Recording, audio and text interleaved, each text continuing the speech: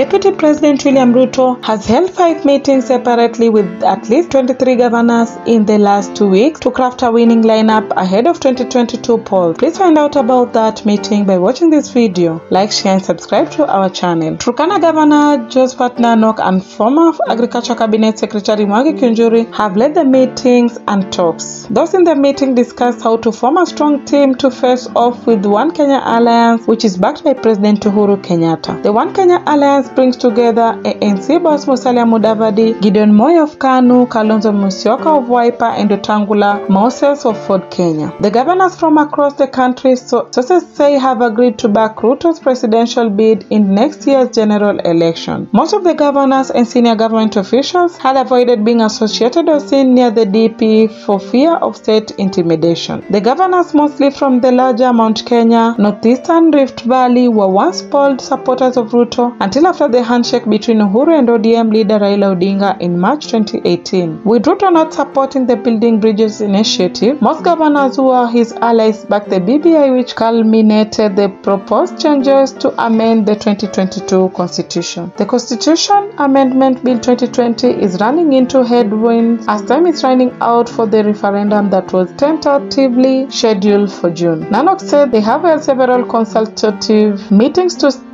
chart the way forward. Speaking to the Star on Sunday, the outgoing governor said as President Uhuru is working on his refined lineup, they are also at liberty to discuss the future of the country. About 20 are already on board and 3 are on their way to join us. They all earn for a better Kenya where all our efforts will count. President Uhuru is retiring next year. We want a peaceful transition to a new era. A government elected, he told our sources on phone. He said, we want real change where those in power will not use state privilege to advance personal interests. We need to consult on how to revive the economy that will create jobs for our youth so that we no longer need to rely on huge loans. Madira MP Rigathi Gachagua, who has attended 3 of the 5 meetings, rubbished the Raila factor in the talks that were held by the DP and Kakamega Governor Wycliffe Oparanya. Gachagua, a close ally of DP, said there is no discussion for a coalition between Ruto and Raila, nothing that Oparanya is charting his own political future. He said that by end of the year, the governors who have been attending the meetings in secrecy will come out. We have had several strategy meetings on how to approach 2022. There is a tier of MPs, MCAs, and now governors. Remember that this administration has subjected governors and cabinet secretaries, among others, to intimidation and threats of prosecution. The regime